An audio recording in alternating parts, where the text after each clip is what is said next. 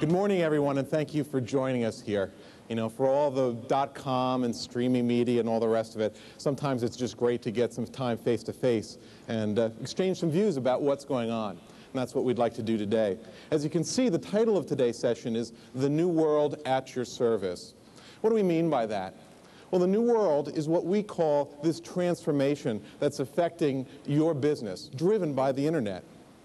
And by at your service, we mean the services that are being designed to help you with that transformation. As we go through this hour together, we're going to be visiting with 3 presidents and CEOs of three leading service providers. So we'll look forward to bringing them out. But before we do that, let's get into some background information. Of course, it's inevitable that you start a conversation with it like this.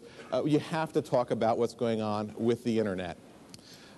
The trick here is to try to figure out some way of capturing what we all know is a huge thing without being cliched about it. I thought this was an interesting diagram. We saw this in the New York Times.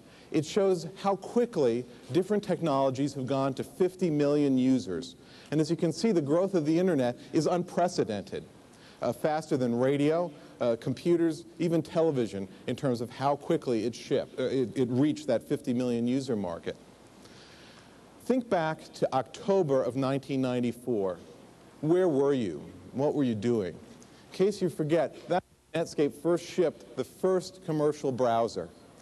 And I remember the very first web pages I ever saw was when an engineer brought me in and showed me what was then Digital Equipment's website. It had about 3 or 4 pages. And he said, "This is the future." I said, "I don't know, maybe." Who would have thought how much of what has gone on since then would happen? So now think forward 6 years of the things that we're going to see ahead of us. And it gives you sort of a sense of the change that we have in store for us in the new world. Of course, as the people here who design the networks that support all this, one of the big challenges we have is the tremendous shift in the traffic we have. In the old world, the dominant traffic type was telephone calls. And the main thing that people had to deal with was, therefore, circuit switching optimized around that. But in the past few years, for example, I was just looking at Bell South's annual report that showed that a crossover in their network traffic has occurred even there, where now they have more data traffic. And in fact, they're shifting to more packet switching. This is the big transition in our industry. Just about every news announcement you see, every merger or acquisition, everything you see going on can be explained in terms of this shift from the old world to the new world of the internet and packet switching.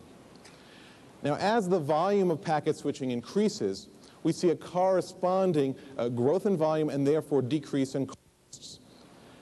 At the same time the costs come down, we see new applications be made possible.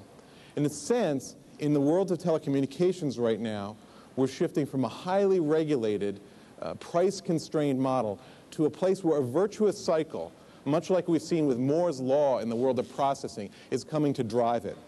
A cycle of growing volumes, decreasing costs, and new applications. But what kind of applications? It's worth asking the question because the kind of applications is changing too. Now, of course, in the past, most of the applications that you had to work on were inwardly focused on the employees, serving the employees at your business. Of course, putting a phone on people's desk is sort of old news, but networking PCs is still fresh in the memory, and those sorts of client-server applications. But now what we see is a real shift outward, where the new applications are focused outward on the customers, suppliers, even shareholders and other partners. And we see this tremendous transformation in the enterprise, turning it inside out. This is why there's now so much attention from the executive suite on technology, because they sense it's no longer just a cost, inwardly focused, but in fact an investment in their relationship with the customers and other key constituents that make your company successful. That comes with more visibility, with both the good parts and the challenges that come along with that. It also comes with a new need. When you face your applications outward, it becomes much more necessary to work with service providers. Well, why is that? It becomes necessary to build that bridge to service providers because they're naturally in the business of connecting multiple parties together.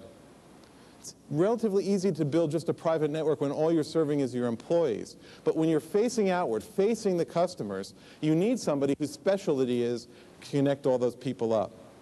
Well, at Cisco, we're fortunate and we serve both markets. I happen to do marketing on our service provider business. Right now, that's about 40% of our business. And the remainder of the business is over on the enterprise side. This puts us in a unique position to serve as a catalyst in helping to build these relationships between the enterprise customers who are moving into the new world and the service providers who want to help them with the kind of services they're going to need to make that transformation happen. You may have seen a program we have called the Cisco Powered Network Program. And that program is really about helping make these relationships happen, bring the right parties together from those two worlds. Today we're going to look at 3 examples. We're going to look at a private label dial example where BlueLight.com is a new service provider being rolled out by Kmart as they build their relationship with their customers. And we're going to be hearing from ICG, who's built out the infrastructure they needed to make that successful. We're going to hear from about Plymouth Rock, which is an insurance company in the New England area, and the way they're using a virtual private network on broadband, DSL, and how that was built by HarvardNet on their behalf. Finally, we'll hear from the Financial Times, one of the leading flagship newspapers of business news, and the way they're using digital island services to provide a global service with local relevance. The service providers here are really helping folks transform the business.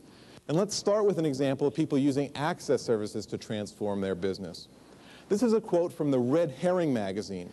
In Red Herring, they were pointing out that some people are beginning to look not just at providing a website to connect with their customers, but in fact reaching out and using access technologies to help build that bond with their customers even tighter, to get those eyeballs, so to speak. What are some examples of ways that people are doing this? Well, one example is Alta Vista, sort of a search engine and portal, who now is giving away advertising paid for free internet access in an effort to counter the package that's put together by AOL. After all, AOL offers content and access, and people like Alta Vista are looking to match or even exceed that proposition by making it free. Another example is a company called JB Oxford. They're a financial firm, and JB Oxford now gives you free access without even advertising, provided you maintain at least $2,000 in your account with them. Some of you may remember the days where when you opened an account at the bank, you got a toaster. Well, no toasters anymore. Everybody's got a toaster. But not everybody has internet access, at least free internet access, and so now JB Oxford does that as a way of bringing you closer to them and making those customers more loyal. One last example that's well worth looking at is companies with lots of employees. An example where they're understanding the need to provide them internet access as a key way of staying in touch. So for example, American Airlines now provides a PC, a printer, internet access, and access to their intranet with 2 A's. Get it? American Airlines, intranet, for the subsidized price of only $12 per month. So it gives you an idea of some of these different areas. Now, perhaps you're skeptical about the notion of using advertising to pay for internet access. But there's actually a very interesting historical precedent if you take a look at how much penetration we've had with telephones and televisions. You may not be aware of this, but in fact, telephones are only in slightly more than 9 out of 10 U.S. households. Now, they're somewhat subsidized. The regulators have subsidized telephone service to residences with universal service regulation and other examples where they're able to essentially transfer revenues from the business customers to subsidize the residential access. Yet despite that telecom regulation subsidy, that governmental subsidy, nevertheless the penetration is less than for television, which doesn't receive those kinds of subsidies but is fueled by advertising. And as a result, has achieved almost 100% penetration in the U.S. market. So particularly when you think about things like digital divide and so forth, think about how powerful using advertising to subsidize access may be in helping to address some of those issues. The example we're going to look at now is Kmart.